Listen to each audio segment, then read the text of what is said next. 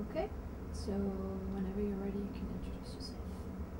Okay, my name is Sanjay Ruparelia. I teach in the politics department at the New School for Social Research.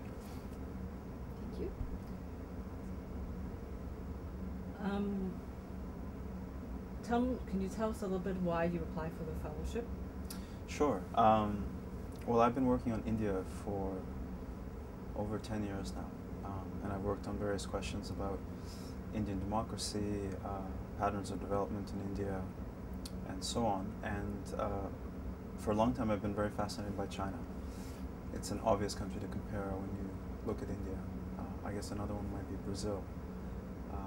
But obviously, each of these countries are quite difficult to understand. I mean, they're very large, they're very old histories, they're very complex in lots of ways. And so it was always a bit forbidding for me to think about how to begin to study China, although it was something that I'd always wanted to do. And I thought the best way to actually approach the subject of China and begin to understand it a little bit was to focus on questions that I'd been studying in the context of India and to see to what extent I could pursue those questions in the case of China through more collaborative work, so that I would actually have people who already had an expertise, if not being from China, that would help me sort of learn more quickly. So that was one sort of very important basic reason. I remember you were part of the faculty advisory committee too when this was taking place. Could you say a little bit more about the experience of being part of the faculty advisory committee and seeing the shape of the program unfold? Sure. I mean, I was very fascinated by the whole institute and its design. Before I came here, I was the assistant director at an institute at Columbia on South Asian Studies. It's called the Southern Asian Institute, and that was a fantastic place. It still is. It's one of the leading centers for South Asia. But like a lot of centers like that in America, Columbia had many of them like that. They were primarily about a region, and people could define the borders of the regions in different ways, but there was a South Asian Institute, there's an East Asian Institute, Latin American Institute, and so on. And when Ashok invited me to serve on the faculty advisory committee here, I was very intrigued by the institute because it was trying to cross these two regions. I mean, for instance, when I was at Columbia, the East Asian Institute was a fantastic place, and they had a lot of very interesting programming. The Southern Asian Institute, we tried to do the same. But I think in my entire 3 years there, I think we had one joint event.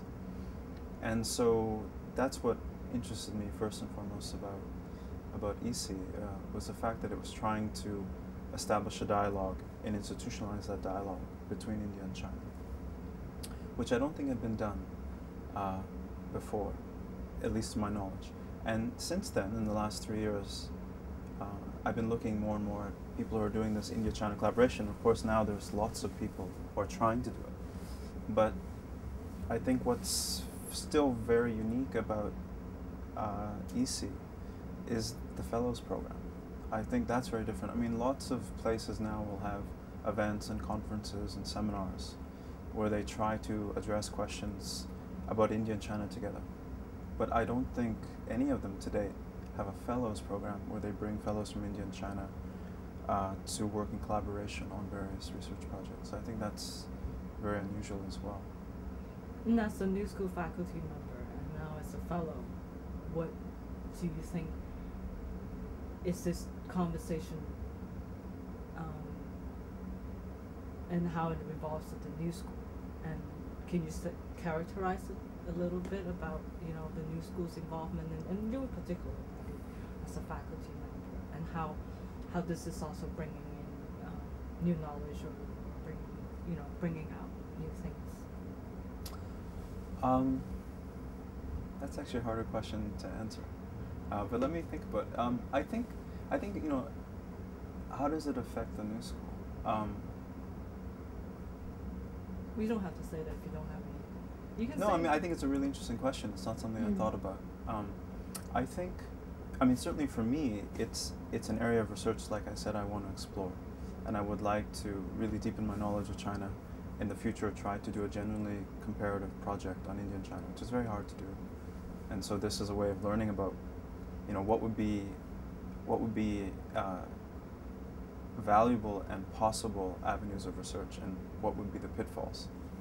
Because one of the things I learned, certainly at this recent residency, but even speaking to a lot of, for instance, Chinese fellows who had come over the last 3 years, and listening to their talks, was that on the one hand, India and China are great countries to compare, right? In terms of their population, in terms of their histories, in terms of their size, continental size, in terms of their internal diversity, although India seems still, but this is because I don't know much about China, it seems to be more diverse in terms of its various social cleavages. But at the same time, there are very stark differences about the countries, obvious differences. That, you know, India has been a federal democratic regime since independence, and China took a very different path.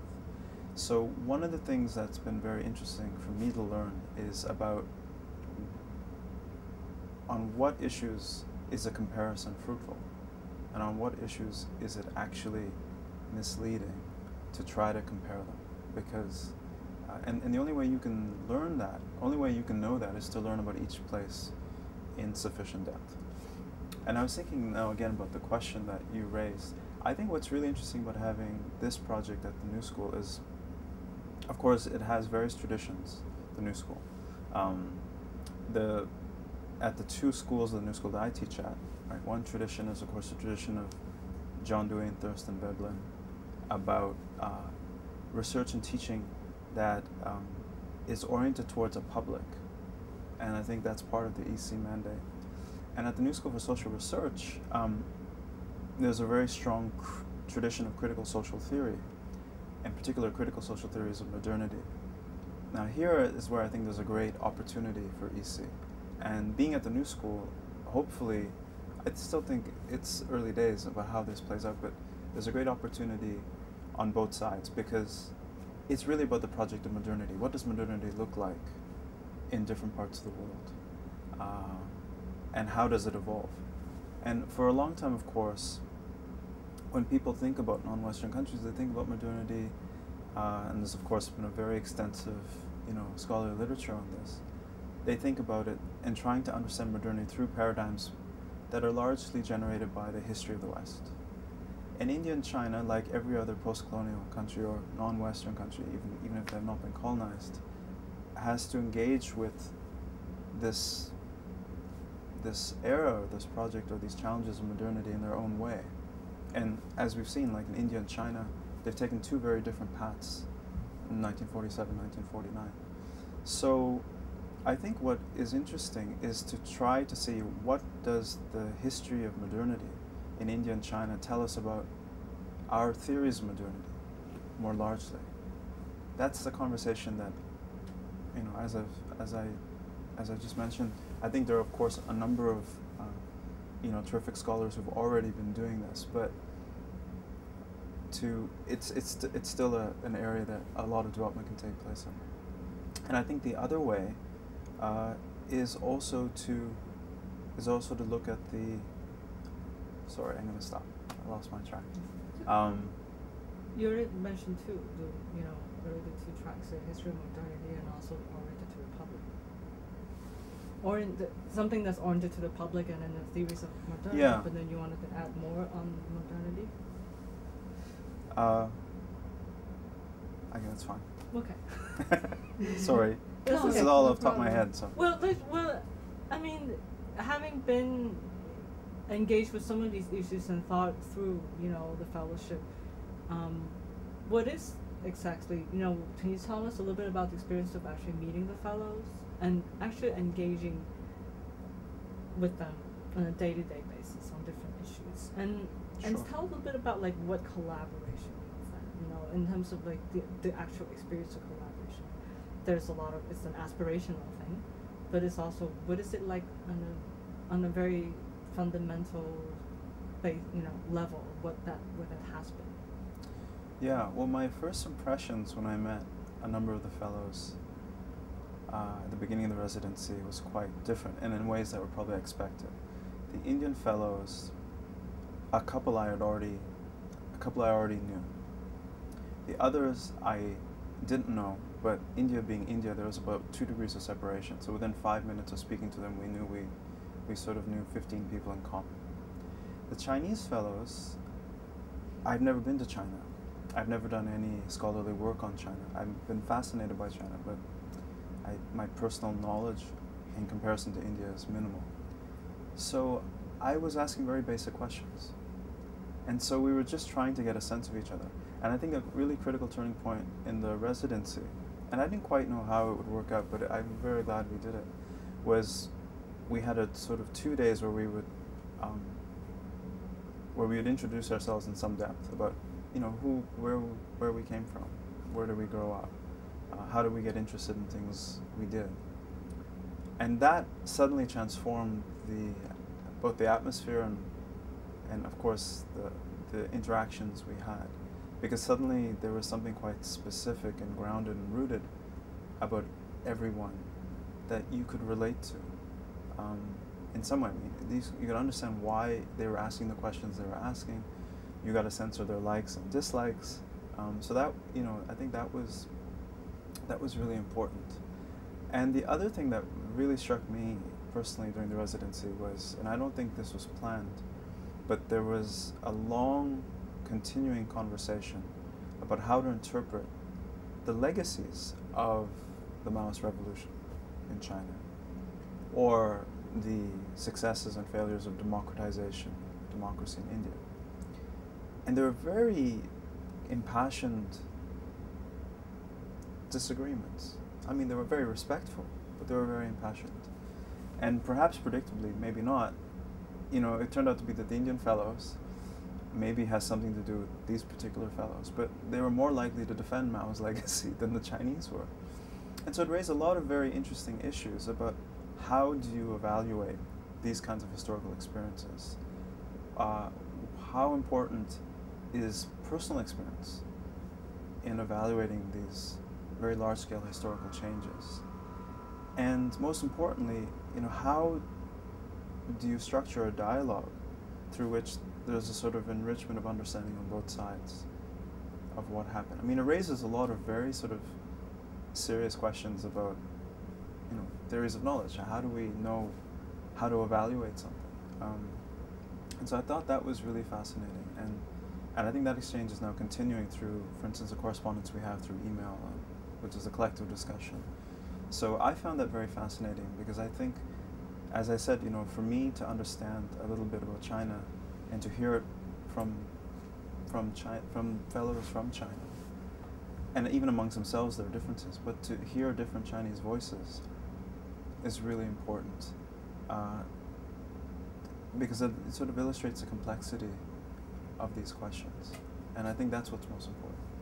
And so for you, the moment of looking at this as a deeper level exchange had to do with a particular concept of, you know, that different perspectives of bringing in different perspectives coming into, say, Mao's revolution. Do you find that disciplinary issues also come into play, or do you actually just find like it's more of an Indian-Chinese experience that is, for you, draws the sharpest difference? Well, so far, I haven't felt that the disciplinary questions really divide or sort of separate people into different groups in a discussion. That may partly be due to the fact that a lot of the fellows themselves are quite inter or multidisciplinary in their work. They're open to that kind of work, even if they're, you know, very much trained in a particular discipline. No, I think it's really been so far about big historical questions. Some of the disciplinary issues have come up, actually, now that you mention it. One of the projects that I have a role in is to look at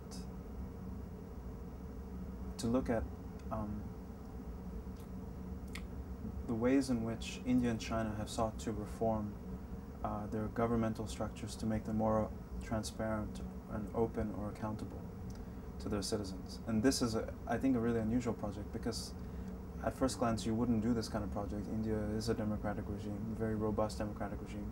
China is struggling with questions of democracy. And so people would say, why would you compare what is formally a non-democratic regime with one that clearly is?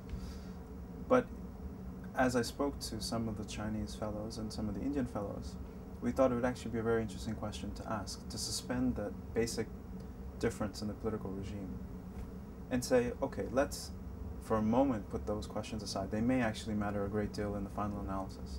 But let's just ask the question, why would it be the case that even India, which in many cases is the most exceptional democracy in the world, because it shouldn't exist according to any theory.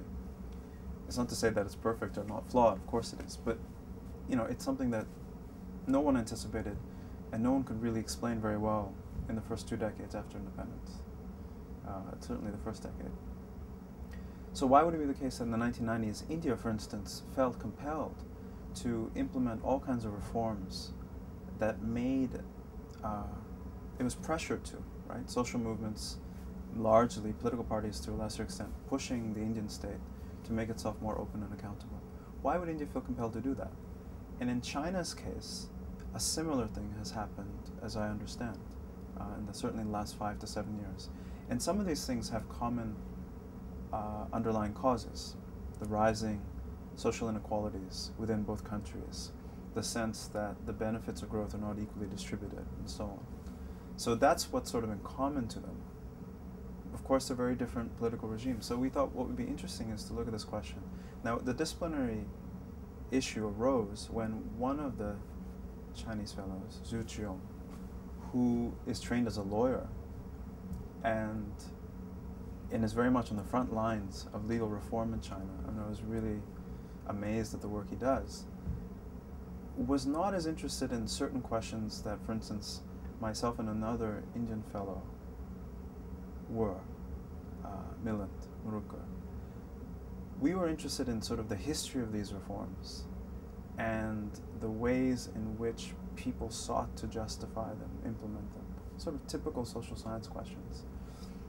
Whereas Zhu Qiong thought those were not as interesting or as important as simply looking at to what extent were they effective? To what extent were citizens able to use these new laws, these new ordinances, these new reforms? They vary in type and nature. To what effect have they really been able to use them to open the state to greater scrutiny? And so we had an interesting, actually a bit of a difficult conversation. We resolved it, but you know, for 2-3 hours, we seemed to be talking past each other. But I think that difficulty was productive because it forced us to think about what it was we were doing and what questions we were asking. And in the end, I think we all agreed that all of these sort of 3 questions that I've mentioned, you know, the origins of the reforms, the actual content of the laws, and then their consequences, their practical consequences, all 3 were very important. But perhaps the best way to do it was a division of labor, where those of us who seem to be more interested in the origins of the reforms would take on that part of the project. And those who were more interested in doing very in-depth case studies of how these laws were actually being implemented or used would take on that aspect. So, so what has the experience so far been like for you, simply as a faculty member, being EC fellow and faculty? What has happened and what do you foresee happening in terms of changing, say, the way you teach or what you teach? Can you say a few words about those? Yeah, well, another project that I'm interested in doing, and one of the things I think some of us are still trying to figure out is where's our sort of big commitment in terms of projects, because quite a few of the fellows in this residency got themselves involved in 2 to 3 projects. So another project which stems from research I've done in India for a long time is to understand how do those who identify themselves as part of the left in India and China. So in India, the traditional Marxist left. In China, of course, it's a harder question to ask, but those who call themselves in India, those who call themselves in China as belonging, identify themselves as belonging to the new left. You know, what does it mean to be left for them? How do they conceive of the problem of prosperity and inequality? What are their strategies and tactics for addressing these questions? This is a project I'd like to pursue. It's part of my own research, but it's again clearly it partly links back up to this big historical debate that we were having about the Maoist legacy, because it's actually very much tied to that. It's about how to think about, well, how do you think about inequality, and what would the strategies be to address inequality? So as a researcher, that's another area I'd like to pursue. As a faculty member, what I eventually hope to do is develop a course on India and China around these questions in the future, and pursue my own work. But it's more about the collaborative work that I'm interested in. I mean, one proposal that's arisen, and I don't quite know how it will play out, but one of the fellows from China, Jian Yi, filmmaker, was very interested in doing a documentary on this question of who were the so-called radical Marxists in India and China today. And in fact, another important place we thought worth considering was Nepal, now that the Maoists have come to power. So he actually proposed something that was incredibly exciting for me, because most of my work is fairly humdrum and straightforward. You know, I read and write. And here was this filmmaker, and he also was a photojournalist. And he proposed, we're still thinking through about how we might do this and when we would do it. It's a question of timing at this stage. But to do actually a documentary of who is the New Left? Who are the critical Marxists in India? And of course in India there's also, he was very surprised to learn that there were Maoists in India. He didn't know. Didn't realize that something like a quarter of all districts in India face a Maoist challenge. Armed guerrillas who are basically taking on the state. So that would be a very exciting project for someone like me, because I would never imagine doing it otherwise. I don't have the skills, I don't have the experience, but that would be something very exciting to do. So I don't know if that answers your question, but in terms of, I hope it definitely will influence my teaching, whether it's actually a specific course on India and China, or whether I try to integrate China into courses I already teach on development or democracy.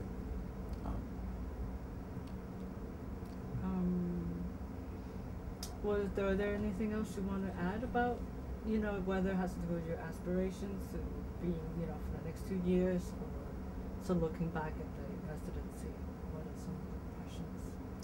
Yeah, I think one of the things that I've reflected on quite a bit since the residency was that it was very demanding, and it was also, though, very stimulating. And I think one of the things that happened was, in fact, we all got quite excited about the various projects we might pursue. And so when you ask what would I do in the next 2 years, that's something I actually have to think about very carefully now in the next few weeks, to see which projects do I think are both important and feasible, where I can make progress, you know, with others fairly quickly in terms of a 2-year time horizon.